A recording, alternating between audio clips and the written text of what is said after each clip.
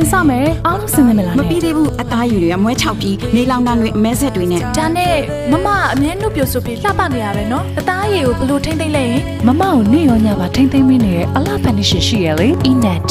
တင့်ရဲ့တဘာဝအလှဖန်နီရှင်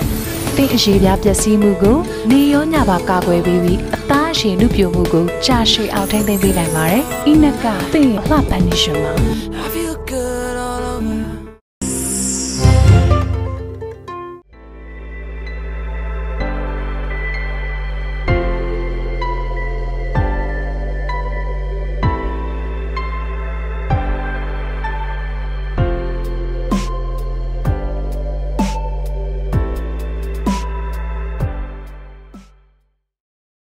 မြန်မာအနုပညာရှင်တွေနဲ့နိုင်ငံတကာကအနုပညာရှင်တွေအနေနဲ့အသုံးပြုပြီးသားစွန့်ပစ်ပစ္စည်းတွေကနေတန်ဖိုးမြင့်ပြန်လည်ထုတ်လုပ်ထားတဲ့ပစ္စည်းတွေကိုပြသမယ် QR Code အနုပညာပြပွဲကိုဝင်ကြီးများရုံမှာပြသသွားဖို့ရှိတယ်လို့ဒီဇင်ဘာလ14ရက်နေ့ကပြောဆိုလိုက်ပါတယ်။ QR Code အနုပညာပြပွဲကိုတော့ဟမ်ဘတ်မြို့၊လန်ဒန်မြို့နဲ့ဘန်ကောက်မြို့တွေမှာပြသခဲ့ပြီးဖြစ်တယ်လို့အခုစတုတ္ထမြောက်အနေနဲ့ရန်ကုန်မြို့မှာလာရောက်ပြသမှာဖြစ်ပါတယ်။မြန်မာနိုင်ငံမှာပြသမယ့်ပွဲမှာတော့ကမ္ဘာတလွှားကဒီဇိုင်နာ53ယောက်ရဲ့ဖန်တီးမှုအနုပညာလက်ရာ86မျိုးကိုပြသသွားမှာဖြစ်ပါတယ်။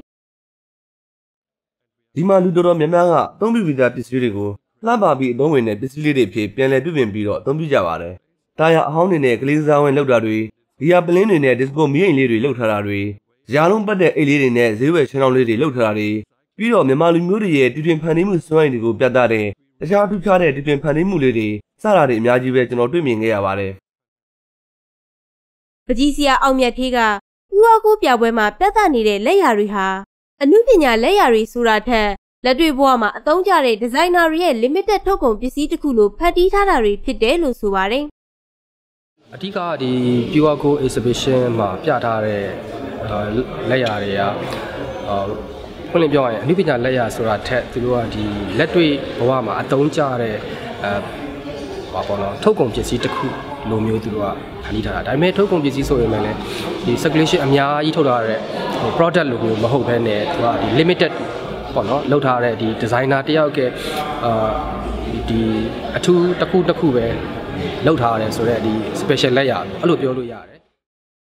QR Code အနုပညာပြပွဲကိုဒီဇင်ဘာလ15ရက်နေ့ကစလို့လာမယ့်2019ဇန်နဝါရီလ6ရက်နေ့အထိအခမဲ့ပြသသွားဖို့ရှိနေပြီးဒီဇင်ဘာလ16ရက်နေ့ကနေ19ရက်နေ့အထိ